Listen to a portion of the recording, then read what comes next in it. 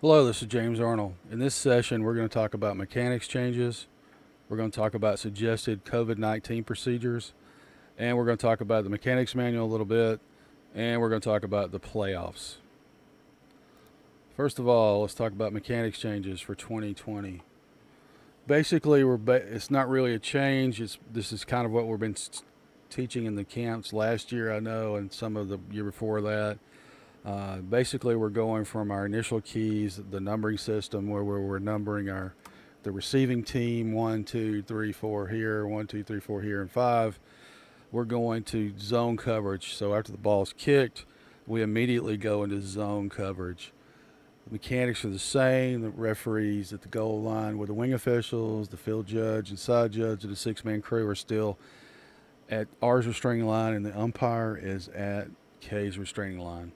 So as soon as the ball is kicked, umpires busting it to the middle of the field to get in their zone coverage. Initial key is the same.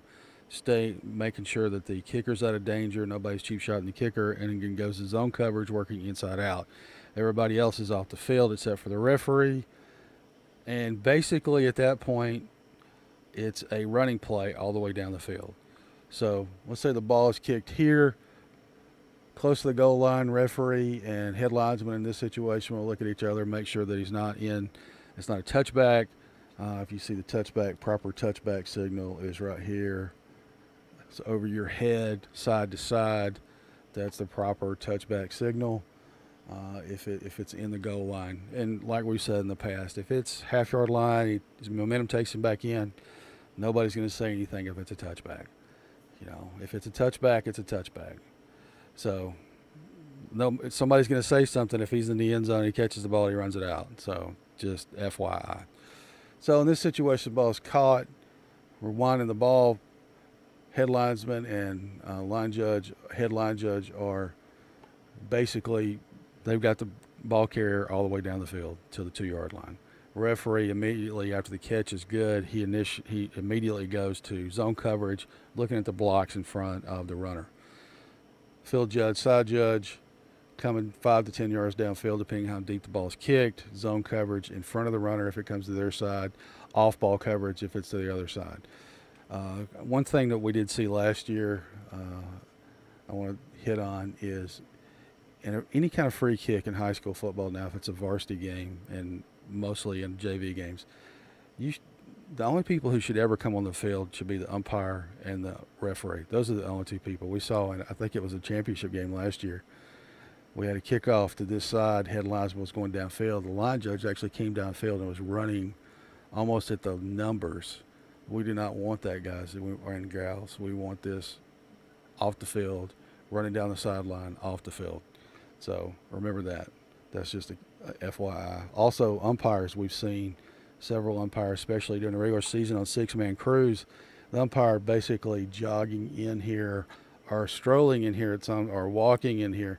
The umpire, after the ball's kicked and we got to get a kick, nobody's offsides or it's not a dead ball situation, he's busting it in here. He's running as hard as he can to get in here, and then he sets up and has his zone coverage. He doesn't have to go downfield that far, but he has to bust it to get in there to make sure the kicker is clear, and then zone coverage working inside out. Everything else is defined in the mechanics manual. I don't want to spend a lot of time with this, but six-man mechanics, it's basically the same, just clarified a little bit. Seven-man, also the same. The only difference here is our back judge here. We're splitting the field into 4 zones here instead of 3. Better coverage. Shouldn't ever miss anything. Right, guys and gals?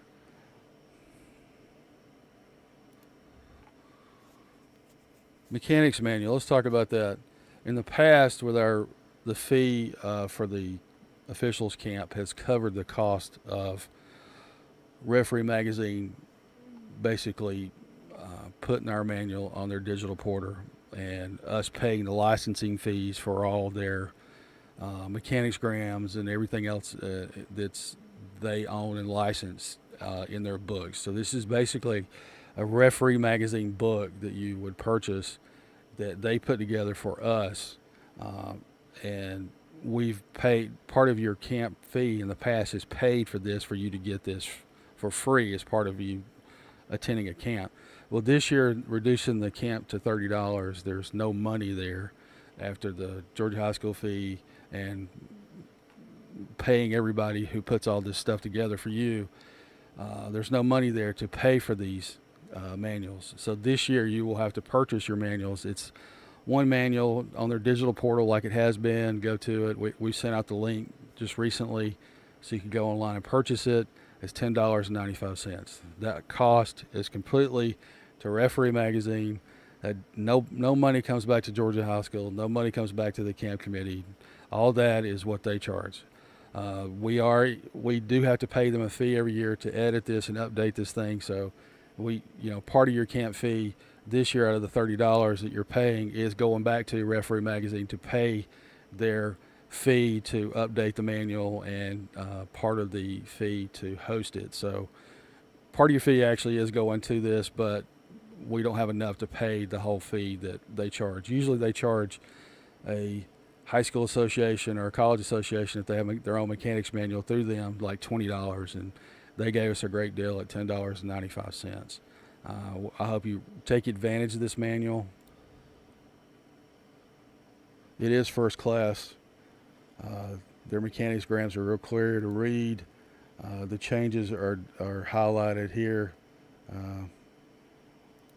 All their mechanics, everything that is for Georgia is in here. Basically, our 7-man manual is mostly NCA. Their 7-man mechanics. There's a licensing fee that Referee Magazine pays the NCA. So we in turn pay Referee Magazine, who pays the licensing fee to NCA. So for our 7-man manual. So it is different, but a lot of the mechanics are the same, and the mechanic grams are the same that they use in here. So if you're wondering why you're having to pay $10.95 for your manual this year, this is why.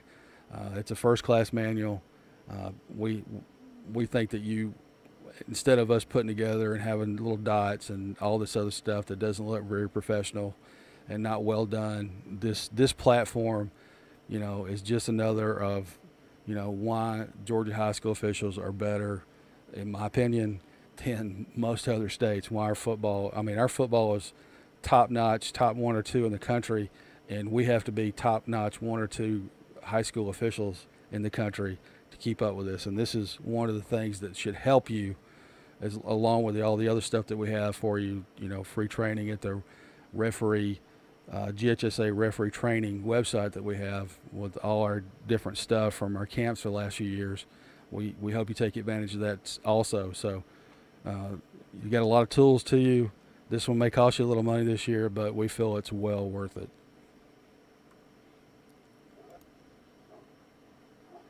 Now let's talk a little bit about the virus and some of the stuff that's been put together by National Federation and Georgia High School for if you want to do it, you can do it. It's just guidelines. They're not mandates. There's no mandates in there that you have to do any of this. We are asking, except for basically the social distancing whenever possible. Everything else is a suggestion. So let's go through a few of these recommendations from Georgia High School and the National Federation. First of all, I want to talk about the uniform. In the past, we've never wanted anybody, if everybody's got short sleeve shirt on, everybody wears a short sleeve shirt. If everybody wears a long sleeve shirt, everybody wears a long sleeve shirt. And we never have a long sleeve black fitted shirt up under a short sleeve shirt. Well, this year with the virus situation and for anything that we're looking for anything that will help you feel more comfortable and safe out there as you officiate this year, it is permissible if you want to wear your long sleeve shirt. And then if people want to wear a short sleeve shirt, and there's a couple of people who don't feel comfortable wearing a short sleeve shirt out there, they want to wear a long sleeve, they feel more comfortable and it gives them more protection, that's fine, no problem. Also, if somebody wants to wear a black compression long sleeve shirt up under their short sleeve shirt, that's also permissible. We're not gonna anything to make you feel more comfortable, as in you can see right here if you want to do that. The only thing we ask is it's black, not white, not blue or gray or any other color. If you're going to wear a long sleeve compression shirt up under your short sleeve shirt, just try to keep it black. Also, masks are not mandated in any sense. at this point. Now, if the governor mandates the wearing of masks, then we may have to adjust that, and that guidance will come from Kevin and Georgia High School Association. But at this point, as of this recording, there is no mandate that you wear a mask as you officiate. So if you do if you do want to wear a mask, feel more comfortable, that is fine. Or a gaiter, one of these right here. The only thing that we ask is either be black or white. If you want to wear this stripe thing too, that's fine. We just don't want any kind of communication or advertisement or anything like that on it. Just keep it simple. Don't draw attention to yourself. Who would have ever thought a few years ago that wearing a mask would not draw attention to yourself? But this is the way of the world we have right now. So permissible.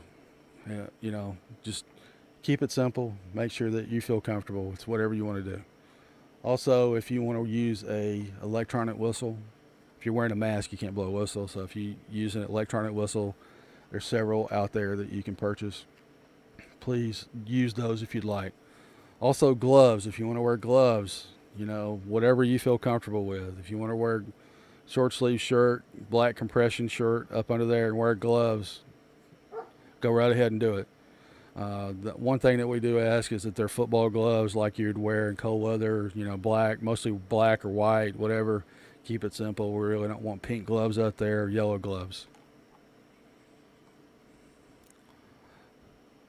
Another thing you need to be aware of is officials are not responsible for monitoring activities on the sideline, such as social distancing, hand washing, symptoms of illness, or other such issues.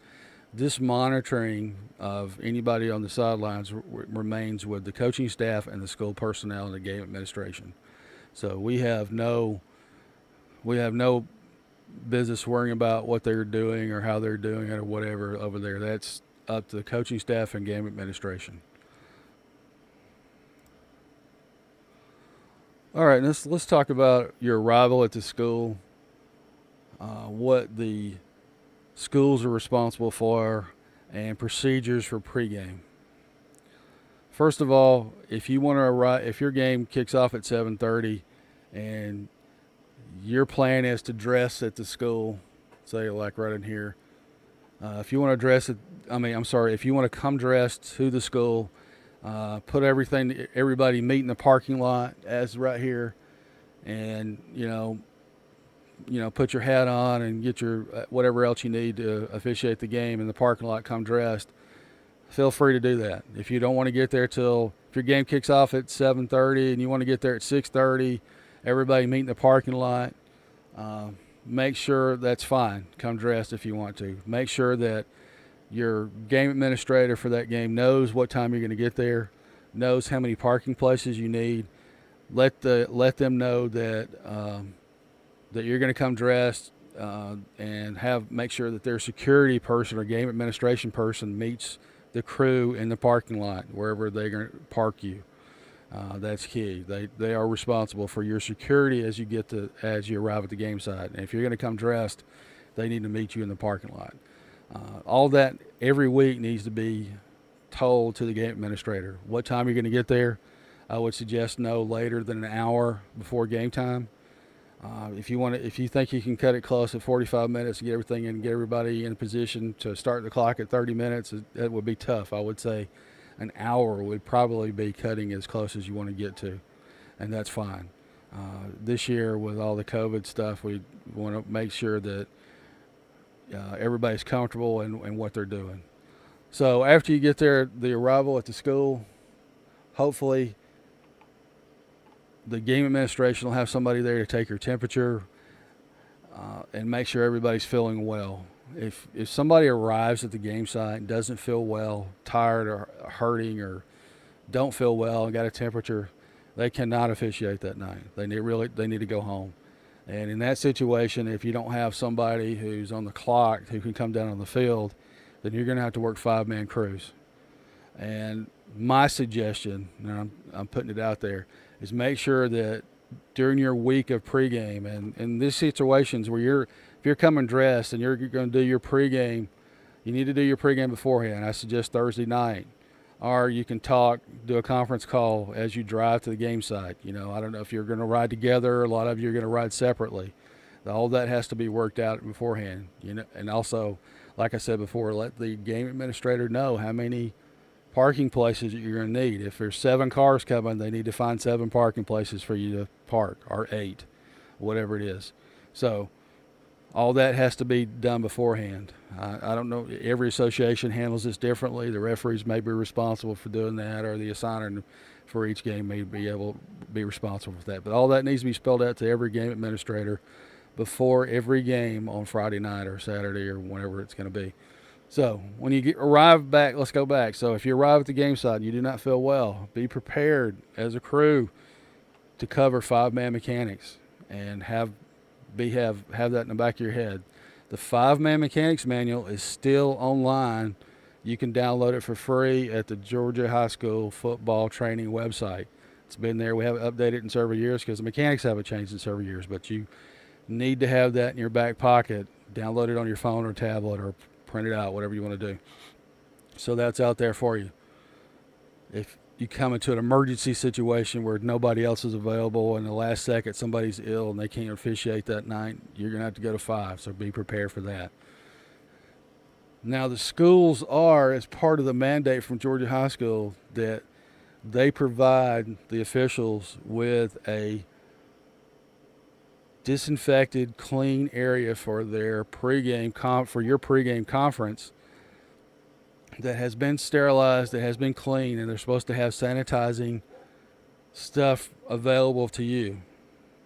Some kind of sanitizer, hand wash, or whatever it is may be. That's what they're responsible for. And a pregame place where you can be socially distanced to have your pregame. I've talked to a lot of people who would feel more comfortable just arriving dressed, having done their pregame in advance, and then go on the field. But if you want to do this at a school right here, socially distanced pregame, this should be available to you. If it is not, you need to make sure that you let your assigner know so he can report it to Georgia High School Association. You know, just like in this picture right here, we're going to try to stay socially distanced as a crew when we come on the field. That means we're going to have to get in a corner somewhere in a circle, socially distanced, to talk about stuff before we go on the field also. It's a different world out there, guys. So, you know, take advantage of everything that you have, all your tools that you have available to you, and what the schools are supposed to provide us. You know, and if you feel comfortable doing a socially distanced pregame at the game site, you should have that available to you. That's cool. If you want to come dressed to the game, get there an hour before the game, meet in the parking lot and go on the field, that's cool also. I've had a few questions. Is every place going to check your temperature before you go on the field or enter the stadium? I believe that is part of the Georgia High School mandate, that every game personnel will have their temperature taken before they enter the field or before they enter the game. So that's players, coaches, and all game administration. All right, let's talk about coin toss. As you can see in this mechanogram here from your mechanics manual, we're probably going to do a little different pregame this coin toss this year, where in the fact that we're only going to have one captain from each team come on the field. The National Federation recommends that you only have one official out there for the coin toss. I really don't feel comfortable in that. Your coin toss should be covered with 2 officials, your referee and your umpire here. You can be socially distanced as you come on the field and stay socially distanced during the coin toss. One captain will be walked out by, whoever's responsible for walking out the captains. One captain from each team. The official on the sideline will not walk the captain out. The referee will wave the captains out. They'll walk out by themselves. Everybody stay socially distanced. Referee, I suggest you have a big enough coin to where everybody can see what's heads or tails from a social distance. Just a little tidbit there. Get your whatever the guy wants, heads or tails, flip the coin, catch it, don't catch it, up to you. Make sure that after you toss the coin, you show each team what the result was. Do your basic coin toss mechanics, give the signal, stay socially distanced.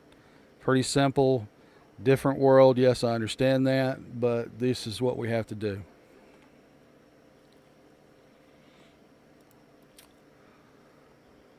Pre-game and post-game ceremonies basically suspended because of the COVID-19, where they've suspended basically all handshaking, pre-game and post-game. So let's talk a little bit about your pre-game with your head coach. The National Federation recommends that you have one official and one head coach in the middle of the field. I don't know how well that would work. Honestly, I think you need two officials there talking to the head coach.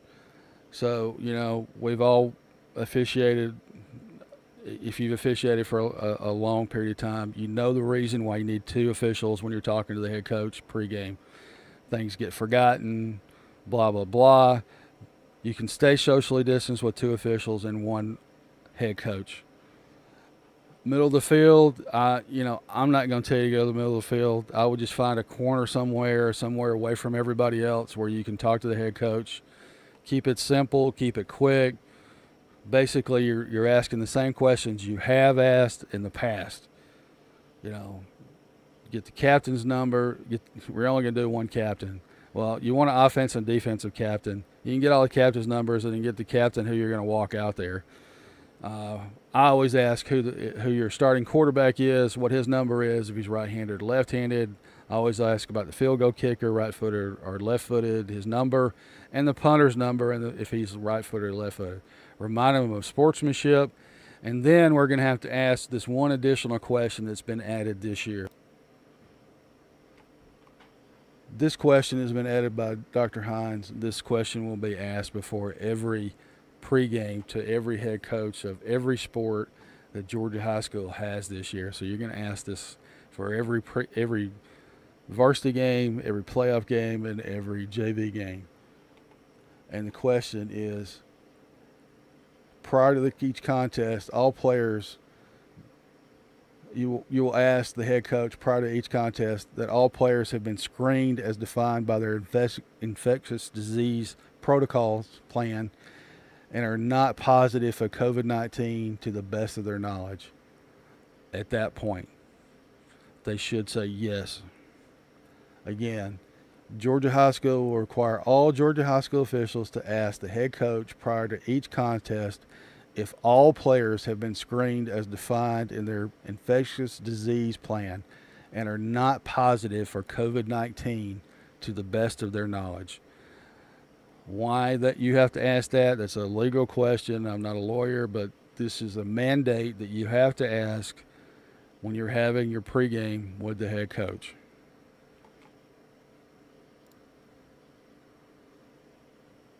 A couple other things to talk about in our COVID considerations this year. The National Federation Georgia High School on each team box has been moved out to the 10-yard line on each 10-yard line. So they can take their players out to the 10-yard line to socially distance their teams. A recommendation from me is do not hesitate. If that coach is down at the 10-yard line raising Cain at you for whatever reason, if he's using that team box expansion just to stand there and complain to you or gripe at you, feel free to send them back to the 25. Don't hesitate to send them back to the 25 because that 10-yard box has not been moved out for so they can continue to complain or gripe at the officials. That's for their team to move out and their team to be socially distanced. That's what the reason that's for. So all their team personnel can observe social distance 3 to 6 feet, which in some situations will be really tough. Let's talk about some more protocols. If you do not feel well, please notify, in advance. If you don't feel well, Do not hesitate to cancel out on the game. Notify your assigner immediately. National Federation in this presentation recommends calling the school and whatever, but your responsibility is to your assigner. Your assigner will take it from there. I don't see everybody needs to call the administrator if they're not feeling well. This says a temperature above 100.3. If you're not, I'm just going to say, if you're not feeling well, do not hesitate to say, I do not need to officiate tonight. Just a reminder, vulnerable individuals as defined by the CDC as people 65 or older and others with serious underlying health conditions. Officials fitting this description may wish to seek medical advice prior to returning to officiating in 2020. A few more protocols to talk about. Travel considerations we talked about beforehand. If you don't feel comfortable traveling together, please travel separately.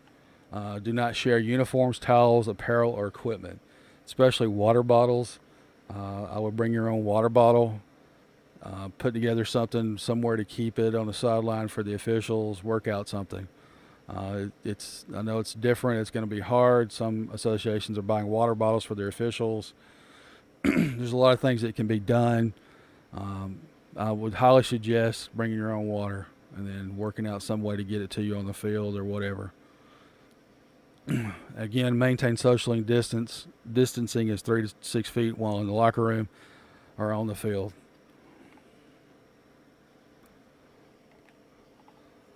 Georgia High School has added to their constitution and bylaws. All member schools hosting a regular season or playoff contest shall sanitize the officials' dressing room prior to their arrival, and providing sanitizing equipment and a dressing area for individuals' needs for the contest officials, and have ample space and social distance. That's for your pregame. Again, this is what's supposed to happen. If it does not happen, make sure that you notify that you're a signer, and they can contact Georgia High School, and appropriate action can be done.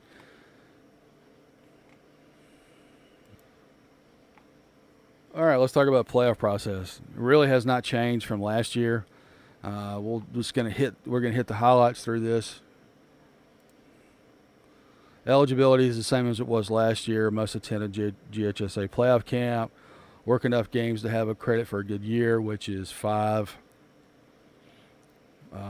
Varsity games are a combination of varsity plus JV games. A JV game counts as a half, so whatever combination, at least get 5 varsity games in. Must complete the Georgia High School Clinic online. Must take the rules test online and pass with an 84 better. Must take the online 7-person mechanics clinic in November. All those have to be done for you to be playoff eligible in 2020. Now, this could change. Let's say the season got reduced or whatever. We will adjust as needed. All right, let's talk about playoffs and rounds 3, 4, and 5. So, as in the past, your association will be assigned games in rounds 1 and 2, just like they have been in the past. If you want to put together a crew or crews for rounds 3, 4, and 5, you can do that, and you can submit those to be eligible for playoffs in rounds 3, 4, and 5. How is that going to work? It's just like it was last year. So basically the associations are split up into thirds depending on how many playoff eligible officials you have in your association. So the top third will get to submit 3 crews for playoffs to work in rounds 3, 4, and 5. The middle third will get to submit 2, and the bottom third will get to submit 1. No change from last year. These crews that are submitted for works rounds 3, 4, and 5 will be evaluated by the Playoff Evaluation Board, which is we call PEB. The Playoff Evaluation Board is made up of these gentlemen right here. It's people from across the state. Every part of the state is a part of this Playoff Evaluation Board in 2020. Just a little feedback there. The Playoff Evaluation Board will not just they will not see the same crews over and over again. So if they work If they evaluate one crew the first 2 weeks of the 2 weeks, then they won't see that crew again probably till later in the playoffs. So how's the evaluation going to start? The last 2 weeks of the regular season, the association crews that have been submitted to work rounds 3, 4, and 5 will work together the last 2 weeks of the regular season. They will be evaluated those 2 weeks to get a baseline average score for their crew. Then they'll work together the first 2 weeks of the playoffs. They'll be evaluated during those first 2 weeks, and they'll be ranked. And then the top crews will work rounds 3. So that's 32 games in round 3. So the top 32 crews will work there. Then they'll be evaluated that week. The top 16 crews will work round 4. And then the top 8 crews will work the finals, just like it was last year.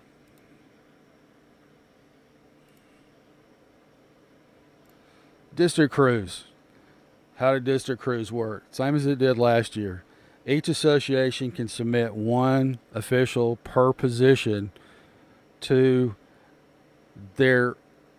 be submitted as a district crew. There's 6 district crews that are put together across the state, and this is basically people who are not working in the crews. They're submitted for their association crews. This gives extra availability for, say, people who did not make the cut for the association crews, or maybe smaller associations that didn't get to submit but one crew, and they've got 3 or 4 other officials that they believe can go deep in the playoffs.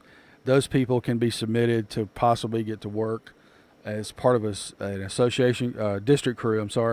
And it'll be basically a mixed and match crew of different officials from different associations who will also be ranked and evaluated the last 2 weeks of the regular season, the first 2 rounds of the playoffs, and they will be lumped in with the association crews and their scores. So basically the top 32 crews, rounds 3 out of the district crews and the association crews, will work rounds 3. And then all those crews that made that cut will be evaluated that week and then those top crews will work the 4th round, and then the top crews will work the finals.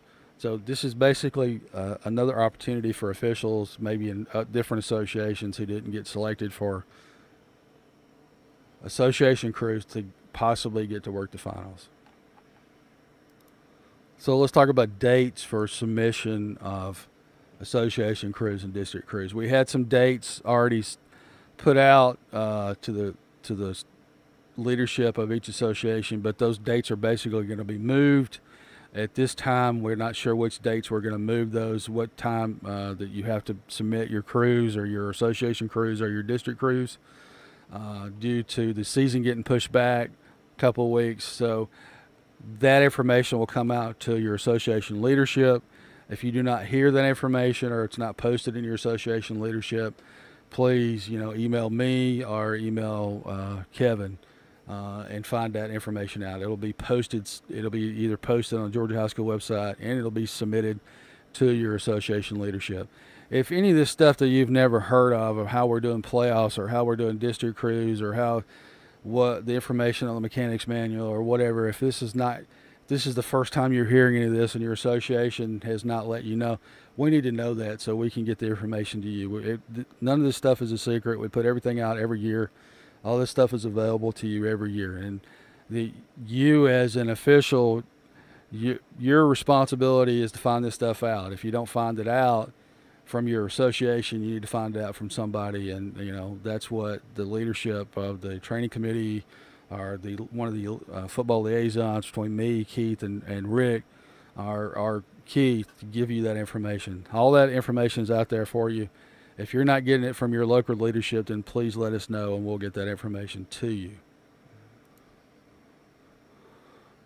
Lastly, I want to talk about flag football. Flag football is a new sport this year at Georgia High School. It's a sport for females.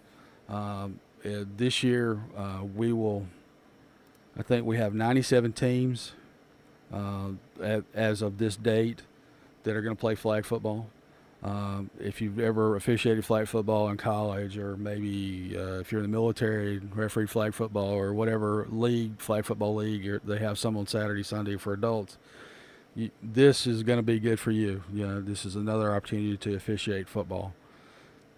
Basically, how it works is every team that has a flag football team, if your association works that team in regular football, then you will be assigned. Your association will be assigned that team for flag football to cover.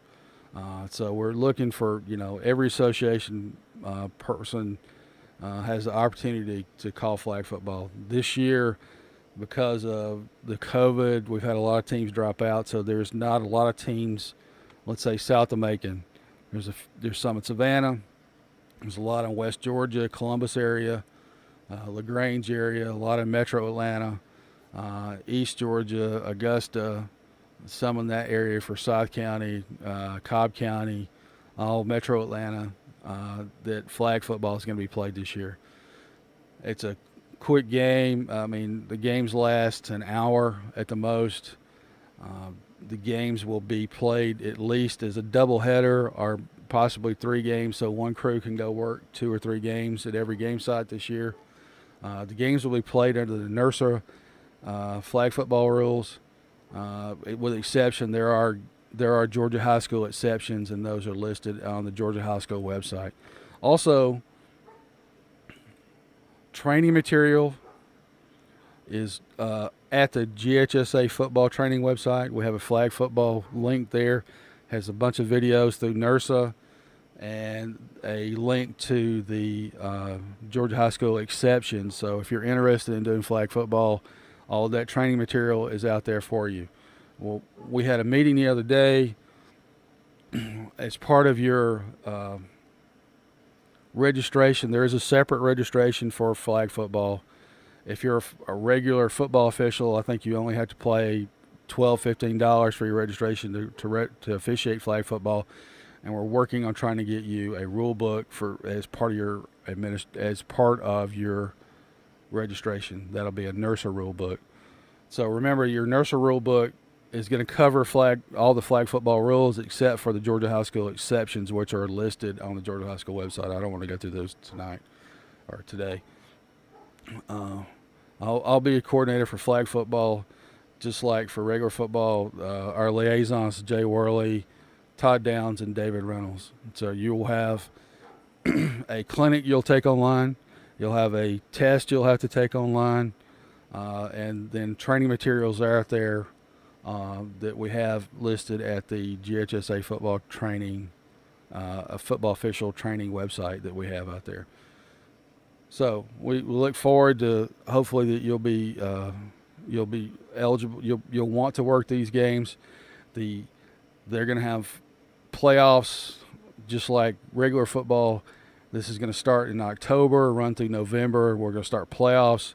The semifinals will be held at the Mercedes-Benz Dome outside in their Home Depot backyard. If you're familiar with the new Mercedes-Benz Stadium, they have a Home Depot backyard, grass field in the back. The Falcons are going to host that for us outside in December, and then the championship games will be held at before the single A championship on that Monday in December.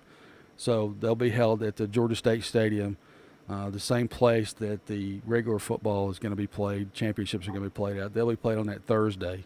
So there's 2 different divisions of flag football this year. So the 2 division champions will play. The 2 divisions will play for championships on that Monday. Then a Class A game, and then the championship finals will last Friday and Saturday. So we're hoping that everybody's interested in calling flag football this year. We think it'll be a lot of fun. It's a growing sport. Lastly, I want to thank everybody out there for officiating this year. With all the stuff that's going on in the world, with everything, with the virus out there, and for you to take, with everything going on and officiating flag football, and regular football and flag football, hopefully, It's much appreciated by Georgia High School, myself, Kevin, Dr. Hines, Ernie, uh, Rick Bodie, Keith Hammond. We all appreciate everything that you are doing. It's, I can't say how much everybody appreciates what you're doing, because we're going to have football this year in some way or form. We're going to play football. So everything that you're doing out there is just making that possible for all the kids and coaches who want to play football, and it is very much appreciated. I hope you enjoy the rest of your sessions, the rest of this online education that we're offering this year, and I hope to see you soon. Thank you. Welcome to New Rules Review 2020.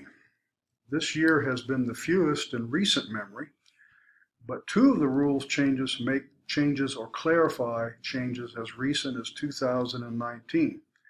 So let's get started. Within the pregame conference, among several head coach declarations, he is to designate a game-long individual that will make all decisions concerning penalty acceptance, decline, or options when there are multiple. Injury, ejection, or an emergency can change this designation, but otherwise, this assignment lasts the entire game. It is reasonable to assume it will be the head coach, as it most often has been in the past, but this formalizes the assignment. There are several other declarations. Remember, he has to say that his team is legally equipped. This just adds to the pregame conference, which this year, with all the COVID-19 restrictions, is certainly going to be altered, perhaps shortened.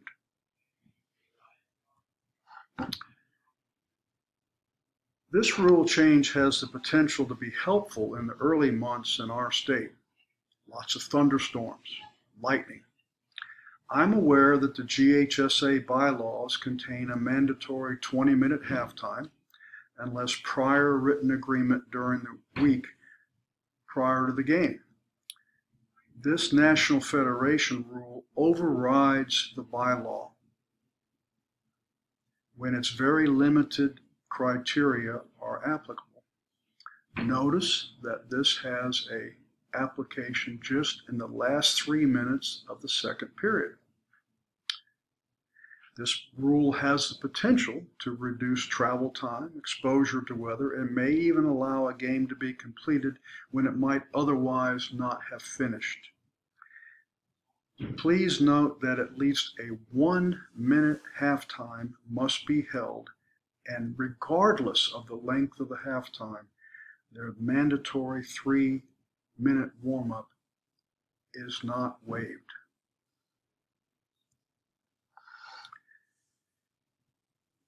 This one has the potential to create problems for clock operators, field judges who are timing on the field, and referees if it's not remembered. Defensive injury or equipment issues are a 40-second play clock. Similar problems for an offensive team member result in a 25-second play clock. The Rules Committee was concerned about defensive teams gaining an advantage late in games.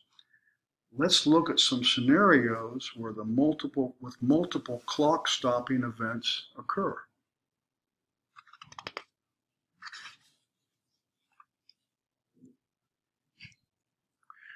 Earlier this year, I sought clarification from the National Federation on what type of play clock we would have with dual injuries, an injury plus a penalty, and an injury followed by a prolonged media timeout.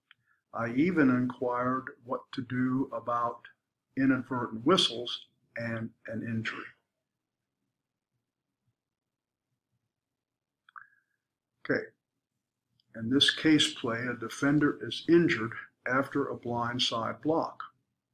We have a flag. The clock stops for the penalty or the injury. With this scenario, the National Federation desires the play clock to be 25 seconds. The game clock will be started depending upon action on the play in question.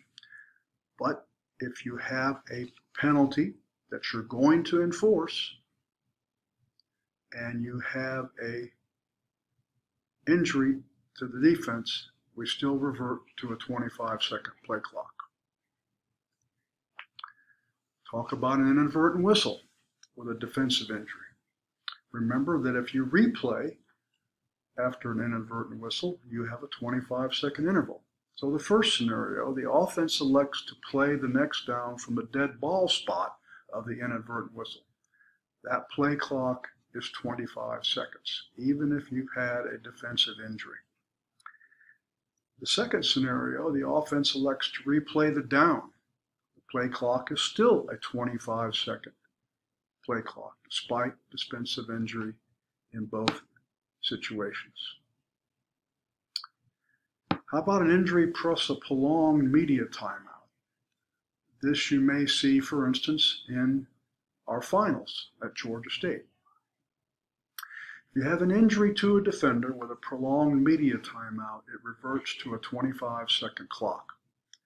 A good rule of thumb, the only time a 40-second clock comes into play with a defensive injury if that is the only reason to stop the clock. Anything else combined reverts to 25 seconds. Now,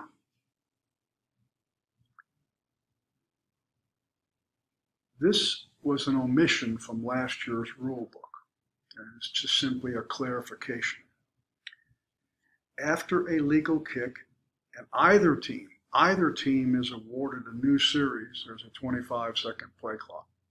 This was an omission from the rule book last year, and many states just handled it on their own, as did Georgia.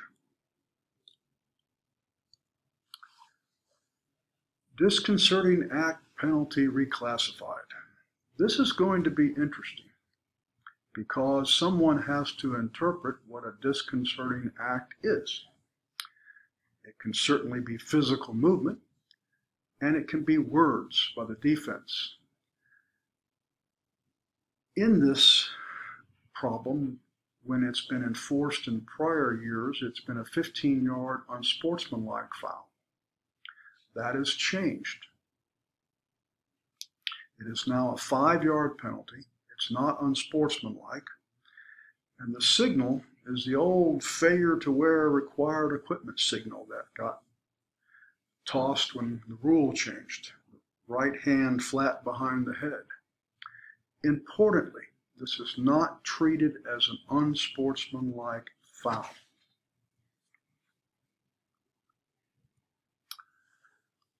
This one's been a long time coming, guys, but it has some nuances to it that are important. Spiking the ball to stop the clock from the spread over shotgun formation. There are several requirements for this to occur that must be met. The player that spikes the ball must be positioned directly behind the snapper. The snap cannot be muffed or touch the ground, and a muff can simply be bobbling it in the hands. The action must be immediate without delay. No faking downfield, no taking 2 steps to the right and then deciding to spike the ball. It must be immediate action after receiving the snap.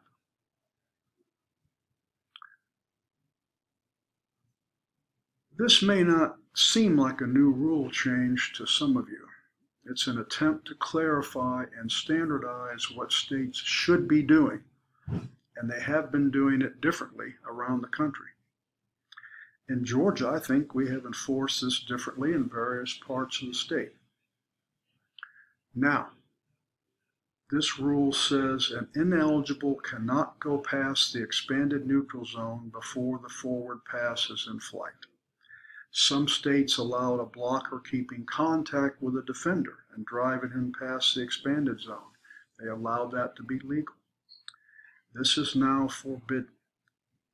Equally important, if you wander past the expanded zone, realizing where you are and returning back behind the line of scrimmage or to the expanded neutral zone is illegal. Hopefully, this will standardize how we officiate the run and shoot type offense, in particular around the state. Please keep this in mind, line judges who are primarily responsible and umpires secondarily responsible for this. Now you're going to have a short quiz. You'll be directed to a Google document to record that.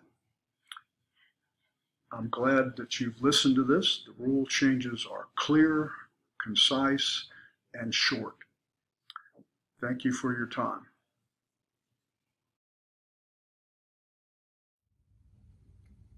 The GAOA needs you now more than ever. My name is Hayes Cook, President of the Georgia Athletic Officials Association. Our mission is simple. It's promote excellence, advocate for you, and amplify your voice. You can join by 2 memberships, our traditional membership or our new free membership. Go to our website today, gaathleticofficials.org, or click the link to find out more information. Thank you.